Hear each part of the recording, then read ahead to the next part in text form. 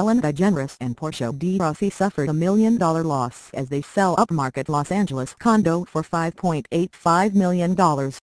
Ellen DeGeneres is one of the most successful talk show hosts of all time. But not everything she touches turns to gold. The 58-year-old television personality and wife Portia de Rossi took an over $1 million loss as they sold their condo in Los Angeles for $5.85 million according to a Thursday report from TMZ. The listing from Westside Estate Agency shows that the property was originally put on the market for $6.995 million. According to TMZ, the couple owned an entire floor in the Beverly West condo complex in West LA which she had bought for $13 million. However, they sold the other half of the floor for $6 million back in June according to Variety. The two sales made for a total loss of $1.15 million on top of any additional renovations that were made. The couple are represented by real estate agent Kurt Rappaport, who listed the properties. Ellen and Portia's half-floor property features a stunning view which boasts unobstructed views from the city skyline to the ocean.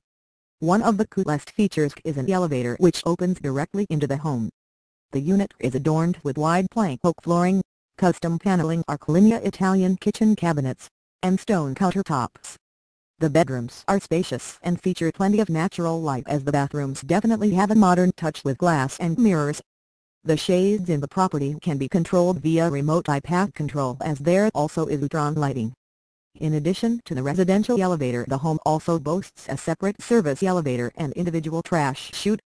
Amenities in the building include 24-hour security, the doorman, valet, fitness center, swimming pool, and spa. The couple have been married since August 2008, tying the knot in an intimate home ceremony in Beverly Hills. It doesn't seem like the couple have had the best luck with their properties, as earlier this month they were among the tens of thousands who had to evacuate their Los Angeles homes due to the Southern California wildfires. Ellen recently tweeted, "Our house is under threat of being burned. We just had to evacuate our pets. I'm praying for everyone in our community and thankful to all the incredible firefighters,